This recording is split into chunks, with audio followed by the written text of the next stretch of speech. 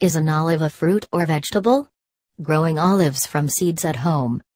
Olives are very good for our health and they are used in many ways. Here the question is about their being a fruit or a vegetable. People often ask, is an olive a fruit or vegetable? Olive is basically a small fruit with slightly bitter taste that grows on the olive tree. Olives are added in many yummy salads and on the topping of pizzas and pastas. In this article we will discuss about olive, its being a fruit along with planting method of olives. Are olives fruits or vegetables? Olives are the fruits grown on olive trees that are Olea europaea. Olives have their own history and they are grown from thousands of years. They are inedible right after picking. They are treated with brine, oil or water and then you can use them. If you want to use them after picking them, it is a good idea to stir-fry them. In this way their bitterness will be decreased. 1. According to botanist.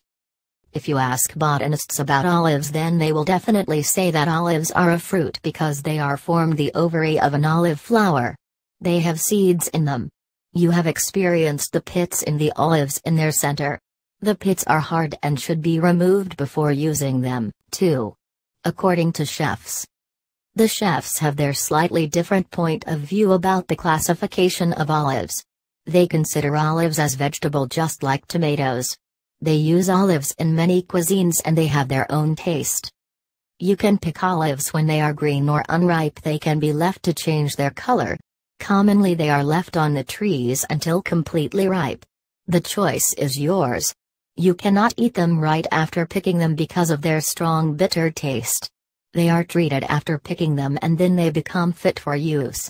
Olive oil is produced from the olives, which is very beneficial for health. Where in the world are olives produced?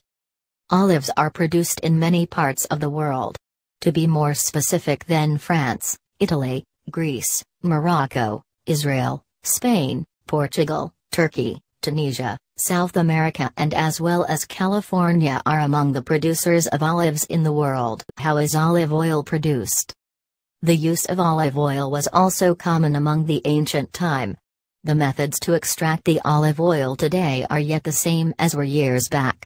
Olives are harvested by hands and after harvesting they are taken to the mills and there the olive oil is extracted. The heavier stones weighing tons crush the olives and mash the pits. The mash of the olives is spread on the mats and then they are placed into a machine called press. After applying great pressure, the water and oil tend to seep out of these mats. The dripping is collected into vats. The olive oil from the mechanical press is called as virgin because it is pure and unprocessed. How to plant olive tree from seed. The cultivation of olive trees dates back to Greece. You can grow the olive trees from the pits. The pits of the olive can be planted before they turn black.